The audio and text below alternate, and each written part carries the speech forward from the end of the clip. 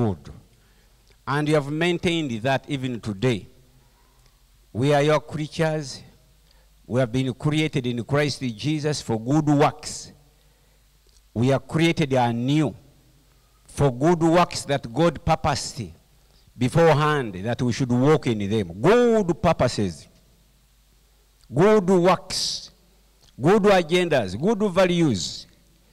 You purposed good for us when we got born again. You intended good. Yes. And the Bible says Jesus went about doing good and healing all those who were oppressed of the demons and the devils because the Lord was with him. Father, we expect something good as a creator. Lord, you are creating something beautiful.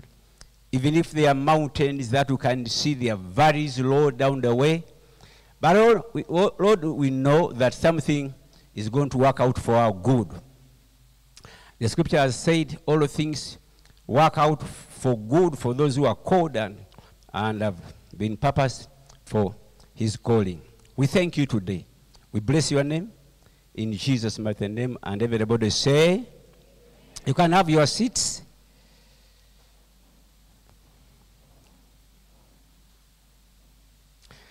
We have been talking about purpose-driven lives. Is your life purposefully lived?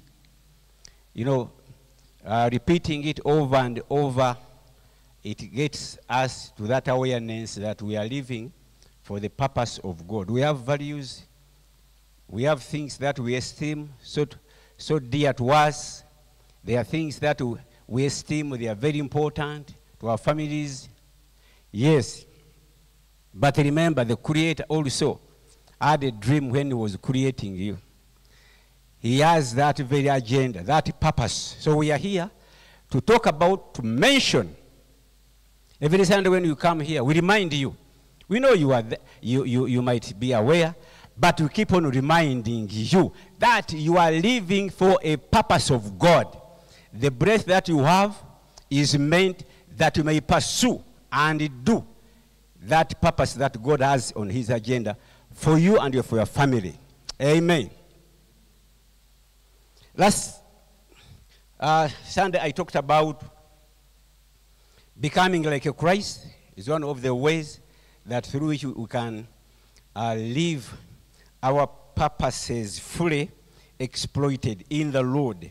Becoming like a Christ, there is no way you can fulfill the God agenda for your life without becoming like a Christ. And then I talked about how we grow. Yes. A normal child, when he's born, he grows through stages. You feed the child with milk, breastfeeding, or else you can buy some other milk, such that you can feed this child to grow. So how do we grow?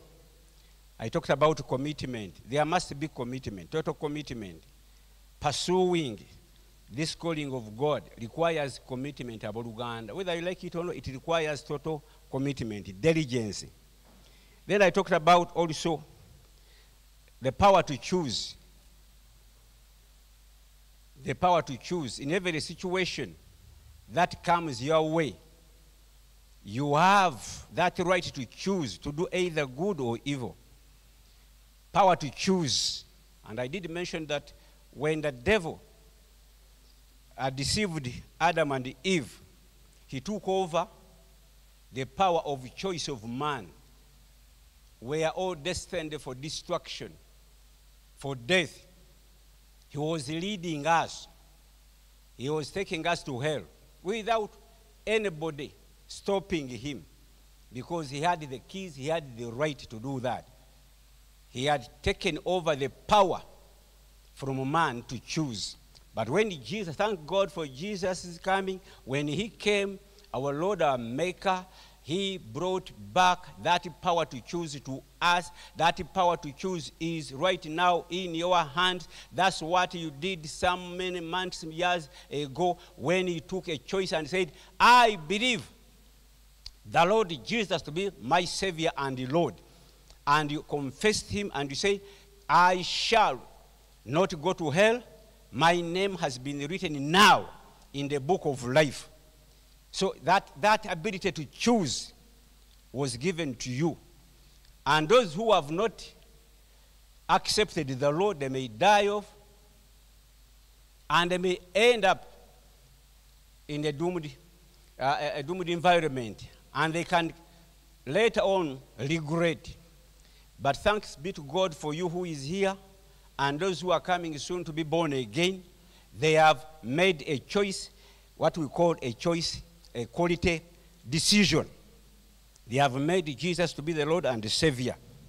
That is what, in brief, we discussed last Sunday. I want to talk about being transformed by truth. Being transformed by truth. As we are pursuing the God-given call, we are living for the purpose that God intended. Ephesians 2, verse 10 says, we are God's workmanship, created anew, created afresh in Christ Jesus, for good works that we may walk in them. Those good works that God intended, good works that he intended that we should walk in them. It is possible. He doesn't tell us to do things that are impossible, because he knows that the power of the Holy Spirit is dwelling in us. So we can do these things. We can do good things in the name of the Lord. So, transformed by truth. In the book of John, chapter 17, Jesus was making a prayer to his Father. He went and started praying. And he said, the Lord, he said, I have handed over to them the word that you gave me. It's like when we are doing these relays in primary. You hand over the stick to somebody else and also run, and then also he hands it over to somebody else like that until a team wins, okay? So he says, I have handed over to them the word you gave me. I realize that we are handing over the tools, and which tools? Number one is the word of God. I'm here standing to give you the tool. I am giving you, I'm handing over to you this word, okay? Jesus is saying, Lord, Father, my Father, I am handing over the word which you gave me. And verse 17, he says, sanctify them by thy truth. Sanctify them. Father, sanctify them. Okay? It was his cry, sanctify them, purify them, purge them, cleanse them. He was praying to the Father, looking at the team he's leaving behind, looking at the work he has done those 3.5 years. He was pleading with the Father, sanctify them, beautify them in their character, purge them, purify them. This word, sanctify, or purging, or whatever, it's like he's saying that they have a lot of rotten things, rotten materials in their lives. The thinking, the words they are speaking, the mindset is rotten.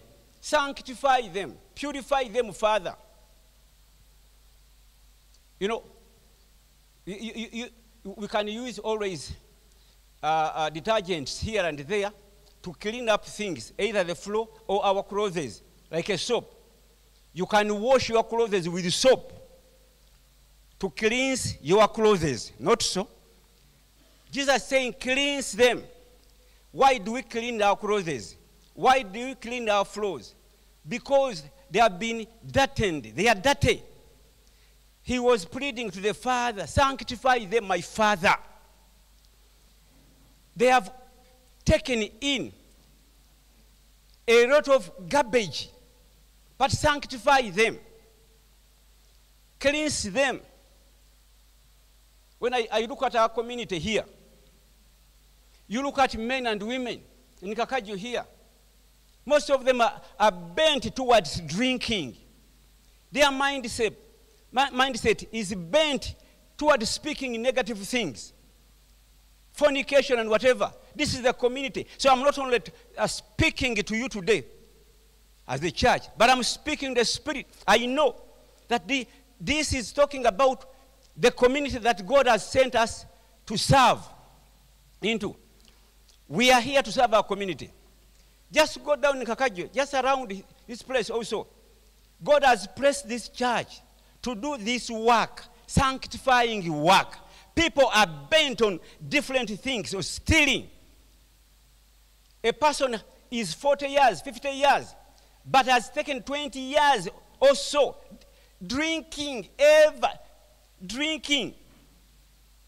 You know, he gets born again, but it's like he's bent that way. He's bent in fading experiences. He doesn't think that he can do a business and succeeds. Never. He thinks that way. The Lord is crying to the Father, sanctify them, put them right. Their minds, sanctify them. Their behaviors. Okay? Somebody is spending time. You see people, they have been born again, okay. But they like, you know, staying around, discussing things that are useless in life. Things that don't add up to their development. They are here. We can see them in our communities everywhere you are coming from. A person is not mindful of keeping time. He doesn't know that spending time in the Word or in the presence of God is so important. When the Lord prays this, it's a deep prayer. Sanctify them, Lord. Okay? Come here, sanctify them. They are not going to serve you if they have not been sanctified. Like for us, some of us here,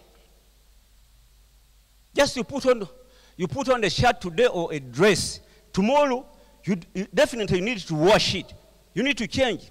Some people can stay with the clothes for 2 or 3 days or 4 days or so. But you see, how do you feel if you put on a clothes that you have put on for 5 days? How do you feel that? The Lord is looking at these people with such dirty garments upon them.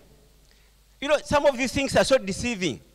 Because when you put on a suit, okay, a nice dress, that's worth a lot of money. And a very expensive shoe. And you walk along the street, and everybody say, wow, beautiful. That's beautiful. But you see, when the Lord sees us, the human eye is seeing excellent, beautiful, you know, smart. But Jesus is crying to the Father, that person is here, smart in the natural, but he needs to be sanctified. He says, sanctify them, Father. And he says, your word is the truth. Sanctify them by the truth. Knowing that truth is the only mechanism that can sanctify us, Aboluganda. This sanctification comes by the word of God, engaging ourselves into the word of God. Sanctify them through your word. Your word is truth. Your word is what? Your word is truth. Internalizing this word brings a clear mind. You start seeing things the way God sees them.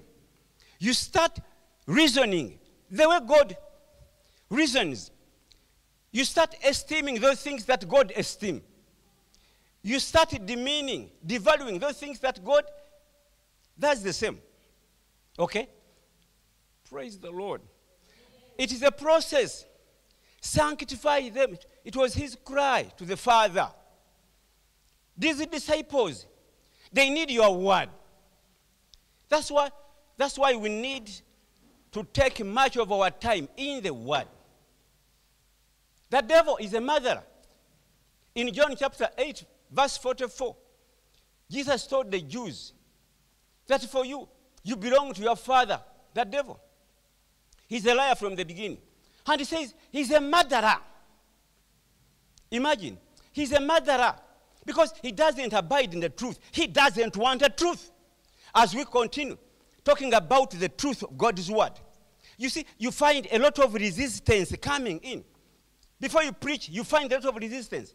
Before you get into that session of meditation, you find that there is a lot of opposition. Why? Because there is a murderer behind. Sometimes you get your Bible and you want to do some notes, reading and studying. You know, you want to take time in the Word of God to be sanctified. But you discover that somebody is knocking at the door. The very time you have started reading, somebody is knocking. And just your neighbor. It's not going to tell you anything that is new. It's just in a world. You understand? This person, you welcome that person. He sits there. He spends 40 minutes with you, speaking in nothing. And he has cheated your time. You understand? You don't see that the murderer was behind this person. The Bible says he's a murderer from the beginning. The devil is a murderer. You don't see that you have a lot of programs and they are not anywhere giving you time to have the word in your life. And you spend a month, you spend weeks without this word. You don't see those programs that behind them there is a murderer. His intention is to murder you completely. The devil's agenda is to kill, steal, and destroy completely. You understand? He's a murderer. He's a thief. He's a liar. He doesn't abide in the truth.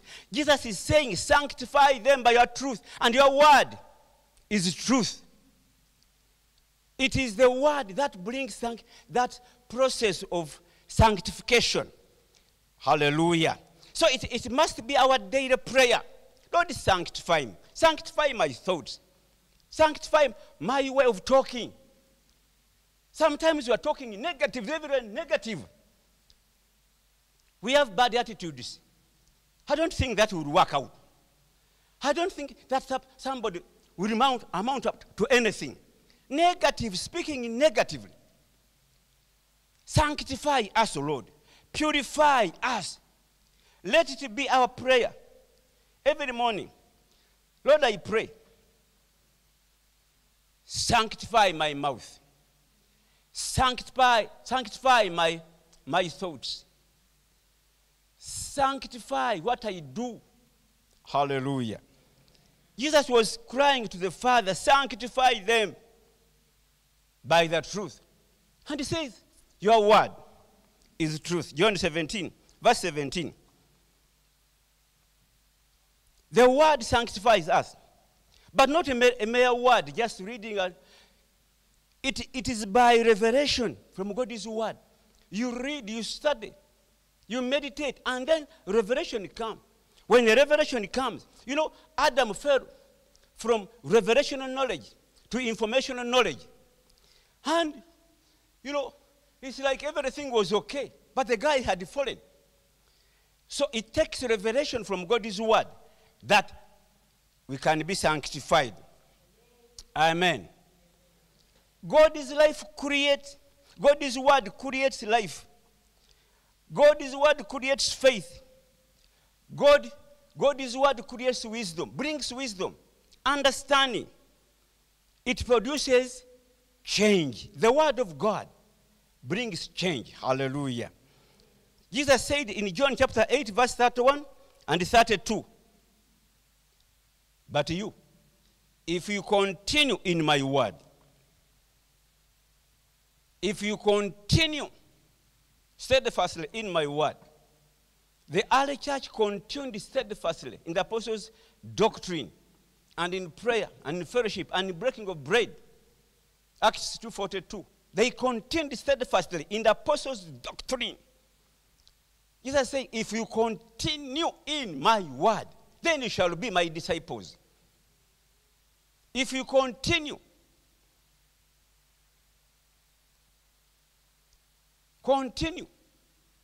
Continuity is important.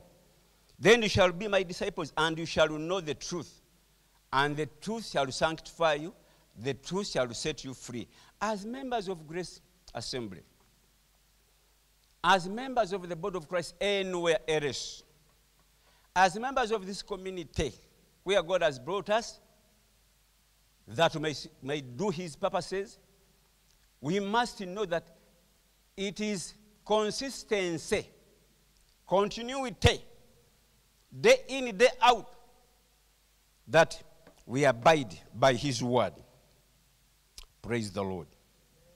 We must also mix the word that has been preached to us with faith. Hebrews chapter 4 verse 2 is talking about these Jews. They had been preached of the gospel. The word of God came to them. But the writer, whom I suppose to be Paul, says that incidentally, when they heard the word, they did not mix it with faith. Why? They belittled the word, they despised the word, despising God's word. You are despising Jesus. Isaiah 53 says, he was despised and rejected of men. A man of sorrow, acquainted with grief. And we hid as to our faces from him. He was despised and we esteemed him not. Surely he has borne our griefs. He has carried our sorrows. And the chastisement for our peace was upon him. And by his stripes we are healed. We are set free. But he was despised and rejected. How much time are we giving this Bible? How much time are we committed on the scripture reading or meditating or memorizing? In a way, we are despising Jesus himself because he's a word. Okay? Amen. Amen. There are 5 ways through which the word of God comes to us. By hearing, by reading, by studying, confessing or memorizing, and then meditation. These ways are here for us, such that we can get the word into our lives. Okay? So we are transformed by truth. We are being cleaned up by truth. Knowing the truth is very, very important. We took in a lot of poison, negative things, wrong belief systems. We are built in us. We are deceived from childhood. That way, when you remove your tooth, you put it somewhere in the hole of what? Akamese, akato. And it will come, it will bring a coin. And we grew knowing that one time I asked my mom, but it's you, our parents, who go and work and get money. Now, where do the small, bumese, where do they get money? She told me, when we keep the money somewhere, they come at night when we are sleeping and they steal the money. So they give you stolen money. I know most of you could have heard such statements. But you see, every wrong statement, every lie you believed is putting you or me in bondage. So, when Jesus is saying sanctify them, he looks at a lot of those garbages that we grew into We are brought up believing things that are not real. Okay? So this sanctification is a long process. And sometimes it takes a while. It's like, Solomon, if somebody told you that you are a white, like a grain, you are a white. When you look at your skin, completely different. Or you are like a margarine. Okay? How many years will it take you to believe that you are white? You are born from Fort Potro. You know, your great grandpa was there. Just estimate how many years it will take you to believe that I'm a white. You know, some of these things will take years.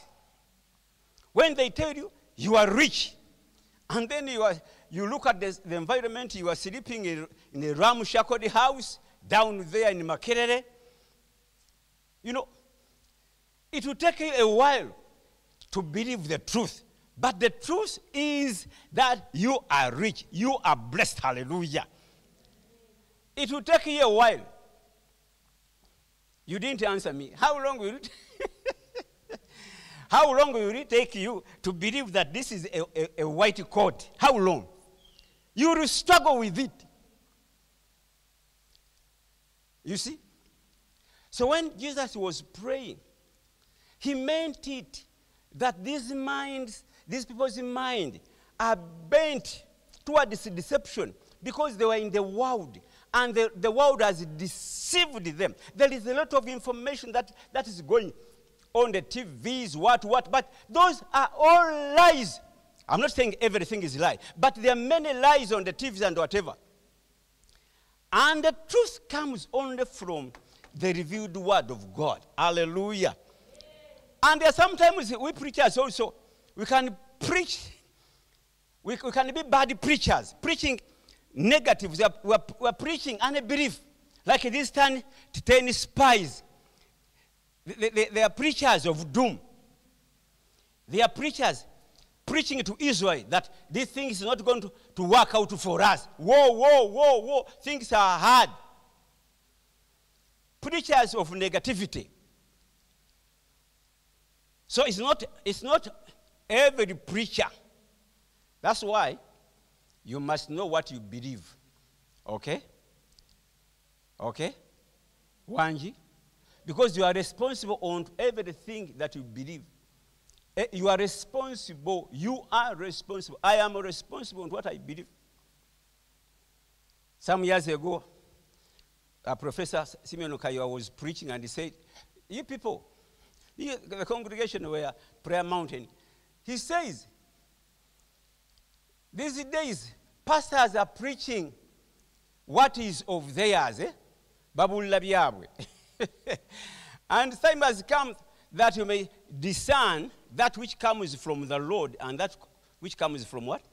From the pastor's soul himself. Then I was asking, how do I do that? I came into the service to listen to a man of God. Anyway, I discovered that I am responsible on whatever I believe. Amen. Okay. We move on. Transformed by trials. Amen. Transformed by truth. Now, you are transformed by what? By trials. James 1:2. He says, 2 up to 4. James, the book of James in the New Testament, chapter 1, verse 2 and 4. He says, count it joy when you fall into diverse temptations, knowing that the trying of your faith produces patience. It's like he's encouraging us. When you go through trials, it is working for your good. Being positive in every situation is always good about Uganda. 1 Peter chapter 2, verse 21. Christ has suffered. 1 Peter, I know some of you are writing. I don't want to be so speedy. 1 Peter, I didn't put them here. My laptop this morning when I got it, I thought I was going to put down the message there. It didn't work. So, but here we are. 1 Peter chapter 2, verse 21. Christ suffered, leaving us an example that we should follow his steps. We should follow his what? His steps. Chapter 2, verse 21. Christ suffered that we should follow his steps. He left an example for us. We are purged by trials. Amen. The scripture says all things work out for good for those who love God and have been called after his own purposes.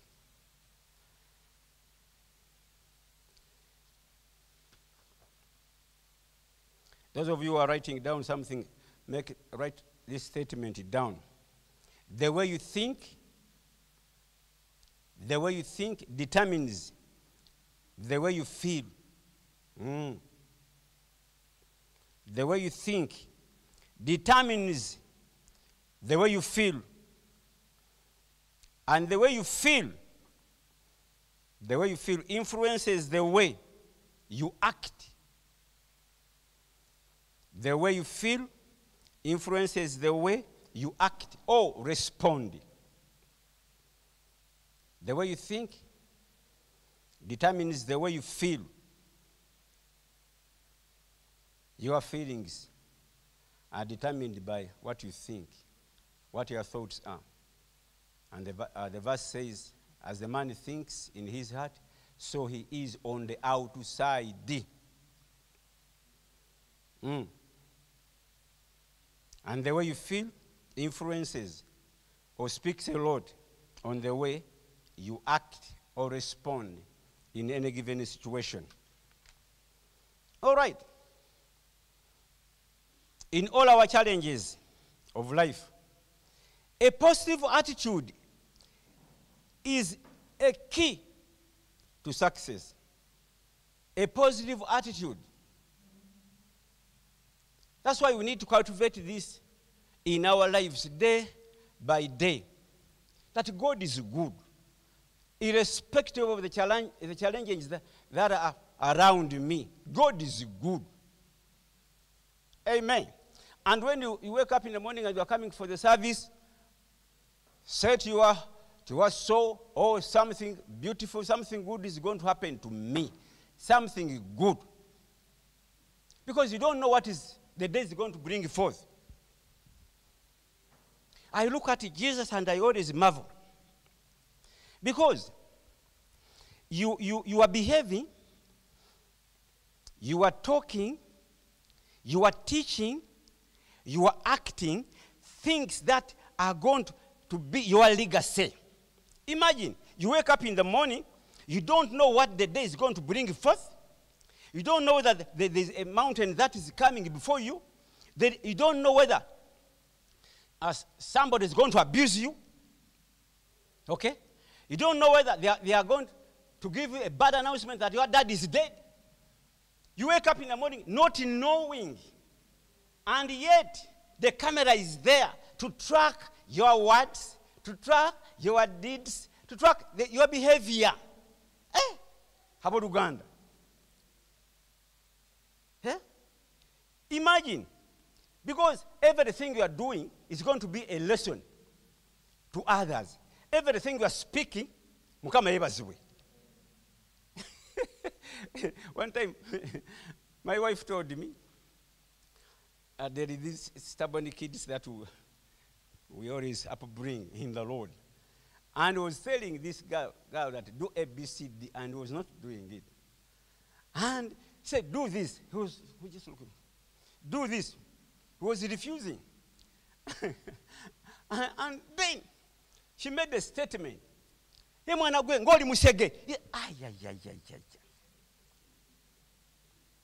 She told me, I didn't know how that statement came out of my mouth.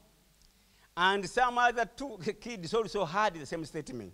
She said, I ran into my bedroom and I asked the Holy Spirit, Lord, forgive me of this statement. Forgive me. How did this statement come out of my mouth? Omusege, you know the word omusege. Eh? Then she knew she had to come back and call this girl and say, you are not a musege, forgive me. And then she made sure that even others here, that she was repenting over that statement. You understand? She cleared the air there. But she was telling me, I don't know how that statement came out of me. You see, you don't know what the day is going to bring forth. You don't know what statement you are going to throw out of your mouth at a particular situation. You don't know how you are going to respond. You don't know how you are going to behave. Look at Jesus. It's like everything is going to be recorded. What you speak, there are lessons for people to learn from. What you do, there are lessons people are going to learn from. I mean, every behavior, every way of sleeping, every manner. Don't you think it is? This Jesus deserves a big credit for his behaviors. Am I talking to you or no? If Solomon, somebody is sent to put a camera, okay? And it's going to be prayed. That camera is going to be, and people are going to take lessons out of that. Wow. I don't know. Are you perfect? What about you? Are you perfect? Do you think your behavior, your responses in any given situation, they are going to be lessons for others? You see? That's why Jesus was a great man. Sanctified by trials. Okay? Say with me, Lord Jesus, I may not understand everything in the situations I go in, but I know you have good plans for me, for my family. Hallelujah. God has good plans. So these trials do come to us to perfect our faith. Okay. The book of Philippians chapter 1, verse 19, Paul was in prison and was writing a very confident letter. He says, I'm in bonds, and I know, I'm persuaded that this shall turn out for my salvation. Being in prison, I would wish that you should understand this, brethren, the Philippians, that the things that have happened to me to be in bonds have rather turned out for the furtherance of the gospel. You see, this mindset, a positive mindset, it has turned out for the furtherance of the what? Philippians chapter 1 from verse 12. I know it shall turn out myself. It shall turn out. It will change.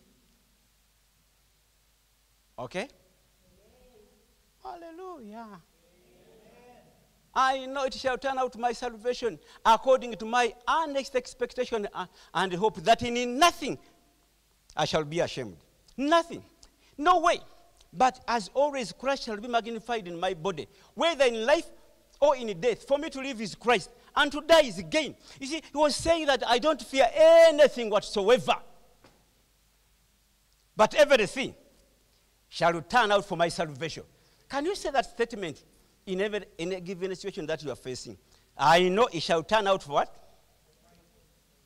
Mubyogera Buluganda. Confession is a part of the deal. I know it shall turn out for my what? Salvation. Positive attitude. He was in jail. And you see, when you take some study, you realize that these powerful epistles have changed and have transformed the communities. When he was in prison writing them, he did not know the impact, hallelujah. But he knew one thing, whether in life or in death, Christ shall be magnified in my body. Christ shall be. Christ shall be. Say it again, Christ shall be. When I'm in prison, Christ shall be. When in lack, Christ shall be. Hallelujah. When in deep need, Christ shall be. And I know it shall turn out my salvation. It will work out. It will change. Hallelujah. You are there, but things are going to change. What you are going through, they are subject to change. Hallelujah. Say with me, what I'm going through is subject to change. Hallelujah. If you're not yet married, like my brother, you say it is subject to what? People, your mom is telling you, when are you getting married? You are 35. My son, when are you getting married? We want grandchildren. You tell that mom that everything is subject to what? Hallelujah. Whatever I'm going through is subject to what? Is subject to what? Speak it as if you are believing it wholeheartedly. Everything I'm going through is subject to change. Hallelujah. It is there for a while. And there are lessons that I need to pick out of that situation. God has not intended something bad for us. His mindset is always to do us good. He's doing good today for you. Every situation you are going through, God has intended that you may get good out of it. Hallelujah. Joseph said in Genesis chapter 50, you intended evil, but God turned it around, hallelujah, to bring many people onto life again. What I'm going through, my brother, my sister, what you are going through, school fees not yet there. You have applied for a dead year. Things are not there. Don't lose courage. Hallelujah. We had one of, he doesn't want us to talk about those things, but it's one of the staff close to me. The father didn't have, he finished, the girl finished senior 4.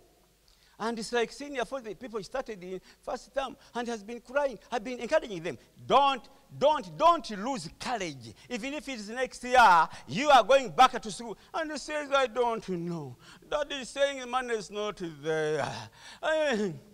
But recently, 2 days ago, they called me, hallelujah, that they've got a sponsor who has decided to sponsor that kid, and is very free now. He's talking testimonies everywhere. He's sharing that testimony that God has made it. Hallelujah. I'm telling you, brethren, don't ever think you are defeated. With Christ, we are not defeated. I have Christ on my side. If he's on my side, I shall not suffer defeat. Let the devil suffer defeat, but for me, I am an overcomer. I am an overcomer.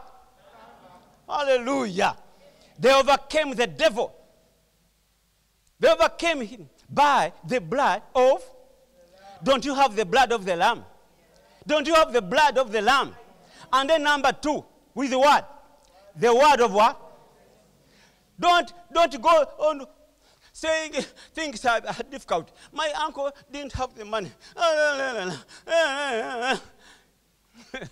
They overcame him with the blood of the Lamb and by the word of their word. Start rejoicing, start dancing around. Say, God is going to do it for us. These things I'm telling you are real. We have one of our sisters here in intercession. He wanted to take back the kids, but they didn't have the money. The husband is working somewhere, but the money is not forthcoming, and the time has come, and he was sorrowful. And then after sharing the word, we have intercessions here, sharing the word. And we encourage one another. We sharpen one another in the word. Hallelujah. And then she went in the dorm, for the guard was down there. In the morning, she said, God, I thank you because you are beautiful. God, I thank you because you are going to provide. I think my kids are going back. Tomorrow time for today's buying things. And then tomorrow, hallelujah, start thanking God and dancing around alone. 1 hour later, she checked on the husband. By night, the husband was saying negative. Ebintu biganye, ebintu sembesizi abana baba ligenda tamu eja. But when this lady realized that it was a spiritual battle, she started praising God and then giving thanks. And then later, 1 hour later, she said, when you called the husband, said, I have got money here. 100,000 is enough to begin off at least. Hallelujah. And the girl was very excited. She's married officially. He was very excited. He came and said, Pastor, can I tell you? Came early in the morning in my office. I want to give you a testimony. Things have worked out. I said, what has worked out? This and that has worked out. I said, how did you do it? He said, I did A, B, C, D. He said, praise the Lord, hallelujah. So today, when you are here, and you are hearing of these things, don't think I'm just playing katemba. Okay? Wanji, I know challenges are there, whether you like it or not. We are traversing this land full of challenges. The Bible says in John chapter 16, verse 33, in the world there are many what? Challenges. There are many troubles, but I have overcome the world, okay? Amplified says, in the world there are many challenges, but I have made them of none effect to affect you. Hallelujah. Did you hear that? I have made those challenges of none effect. They are not going to hurt you. They are not going to harm you.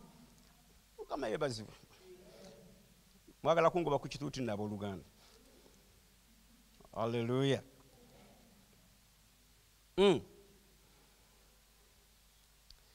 So Paul concludes my sermon saying that I shall not be ashamed. I will never be ashamed in every situation. Will you be in that position to say, I'm not ashamed of anything? Will you be able confidently to say, this mountain is going to be leveled completely, and I'm a winner? It may seem impossible, but you must confess it, and Jesus, the high priest of our confession, he will back up what you have said. He will bring it to perfection. He will bring it to come to pass as you have mentioned. If you say negative things, Jesus is not going to be a high priest for negative things. He is only a high priest for positive things. Hebrews chapter 3, verse 1. Amen. Say with me, Father in heaven, this is the time where challenges are abounding. But Lord, you have given us authority over these challenges. They will come, yes, but we shall prevail over them, that your name may be glorified. Amen. Father, we thank you for today. We bless your name. You did not die that the church would be made of failures. The church is going to prevail. The church is a giant. The church is prevailing every situation in the nation and the nations. The church is prophetic. We shall not suffer setbacks, but shall always advance. We shall see the church moving. The church moving on victoriously, conquering, subduing. Hebrews chapter 11 talks of men who subdued kingdoms, territories through faith. Lord, we ask you put this confidence in us that in every situation we may see this, the Lion of the tribe of Judah rising up to overcome and to become rulers. We shall not be defeated, but we are overcoming. We thank you. We bless you in Jesus' name. Amen. God bless you.